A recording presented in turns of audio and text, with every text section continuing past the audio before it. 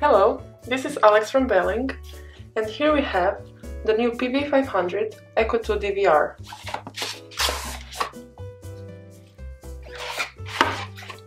First, I'm going to show you the contents of the box. Here we have the DVR, the infrared remote controller, the 16 GB SD card,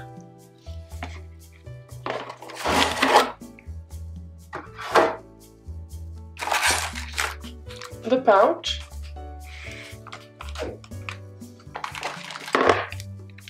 the charger with an European adapter plug, the cable controller,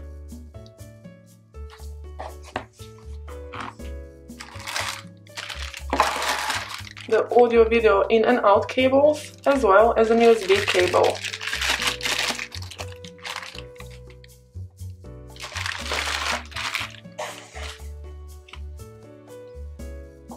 Here we have the PV-500ECO2 DVR. It comes with an integrated 3-inch LCD responsive touchscreen. On this side, you can see the SD card slot, the lock button, the continuous and motion detection switch, as well as the stop and record switch. Here we have the 5 volts and 12 volts camera in port. This is a new feature. The 12 volts option was available in the PV-1000 DVR models from LawMate. However, for a PV-500 model, this is a first. So now you can use your 5 volts and 12 volts analog cameras with this DVR. Here we have the LED lights indicator and the power on and power off button. Right here you can reset the DVR to the defaults, and here is the cable controller port. On this side you have the charger port, the audio-video out port, and the USB port. Like all the PV-500 models from LawMate, this DVR2 comes with a standard BU-19 battery that can be charged with the DVR and the charger that comes in the accessories, or separately with the BCM Duo 1. You can also upgrade it with the BA-4400, and it will be possible for you to make longer videos. Now I will show you how to connect the camera to the DVR and how to start it. The first step is to insert the SD card in the DVR. If you skip this step and connect the camera first, the DVR won't power on.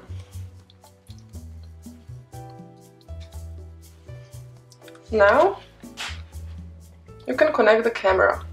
For this purpose, we'll use the BU-19. It's an analog camera from LawMate. It has an external microphone, and you can see here the input jack. It is also a button camera, so you can have the buttons here and make it a covered camera in a couple of seconds.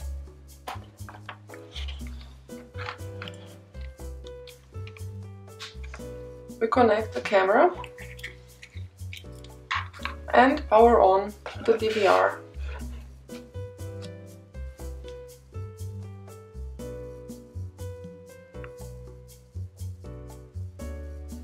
And here we have the main menu of the DVR. You can choose, if you wish, to have the normal recording mode or motion detection recording mode. I'll choose the normal recording mode. And now we have been launched in the preview section of the device. You can preview the video you're about to make, and you have additional settings here. You can choose the overwrite function, so every time your SD card is full, it will just be overwritten with new videos. You can also choose and make a snapshot. Here we have the record button, and now we have the red dot here. The video has been started and the screen has been locked. To unlock the screen, we press the unlock button, and to stop the recording, we press stop. It can also be done here, on the stop and record switch. We go back in the main menu. Here, you have all the video files that have been stored on the SD card. Here, you can choose whether you want the timestamp to be displayed or not. You can also choose whether you want the sound to be recorded or not. Here, you can choose in which video lengths your files will be cut. You can also choose the LCD standby time. Here are the time and date settings, the option to format the SD card via the DVR, and here we have some additional settings. You can choose to have a password on the DVR so no one can access the DVR without it. And here you can set your password. You can also restore everything to the defaults here. Here you can choose the language, and here you can see the device's information. So that was the main menu.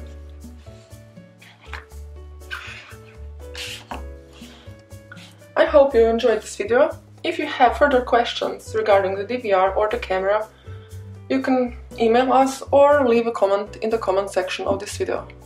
Thanks!